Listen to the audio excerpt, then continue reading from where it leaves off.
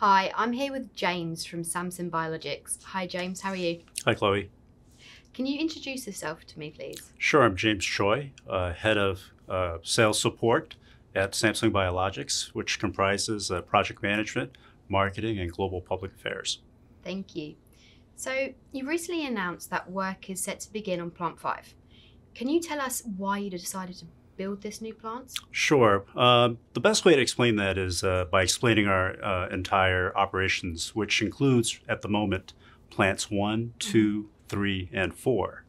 Plants 1, 2, 3, and 4 are all in our BioCampus 1.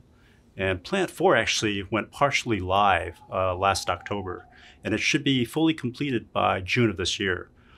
When all said and done, that comprises of 604,000 liters of capacity. But we saw continued demand from our clients thanks to their success. We wanted to get ahead of that and start construction of Plant 5 and our second biocampus, which is adjacent to our current biocampus 1 and is actually about 30% larger at 80 acres in landmass. So we're very excited by that as it marks the next phase of our growth. Yeah, of course, that's a lot bigger.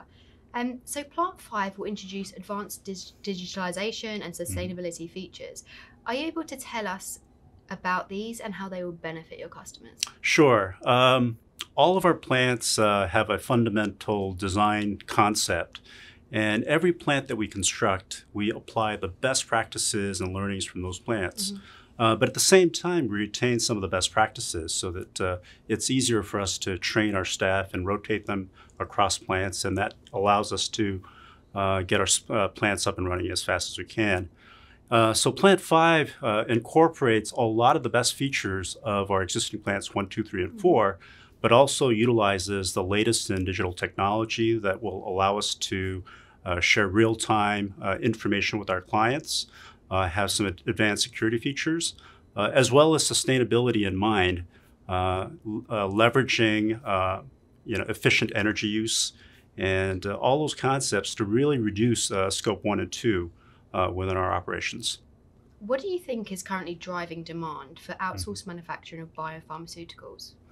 Well, as I alluded to earlier, the success of our clients, just the industry in general, which can be attributed to a lot of macro factors such as the continued growth in an aging population, the prevalence of disease, but at the same time, the advancements in new drug discovery, access to those drugs, and the overall state of the industry. So all these factors have continued to drive the demand and the growth in biopharmaceuticals, especially in our space of biologics. And that's what enabled us to start the construction of our second biocampus. Perfect. And Plant 4, you said, is nearly at completion and it's soon going to be operational. Are there any gaps in the market that it will help fill? Yeah, so Plant 4 is actually up and running already. It's partially operational. So the best way to look at Plant 4 is it's actually 2 plants in 1. So the first half that went operational last October is 6 kiloliter bioreactors. So that gives us 60K capacity. The second half is really our large-scale plant model, which is based on 15,000 bioreactors. And we really know how to operate that because that's basically a footprint of our Plant 3 design. Plant 2 is actually 15,000 liters. So we really know how to optimize the construction and design of that plant. And I think what Plant 4, upon its full completion, what it offers to the market is a variety of different scales. It allows the flexibility of our customers to balance the utilization of both capacities and manage really a portfolio of biologics. Thank you. You also recently announced plans to open a regional office in New Jersey. Yeah. Why is that so important for Samsung Biologics to have a base there? Yeah, so we were excited to actually have the grand opening of our New Jersey sales operation this Sunday.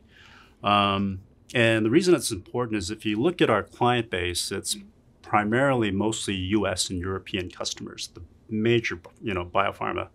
If you look at the top 20 biopharma companies in the world, currently 12 of them are our clients. And we hope to increase that. But in order to do so, as well as manage the relationship, we have to be closer to our clients. So we've been able to, successfully do that out of Songdo, South Korea, but obviously we can do a much better job and provide even better services to our clients by being in their proximity. Definitely. James, thank you very much for speaking with me today. My pleasure, Chloe. Thank you.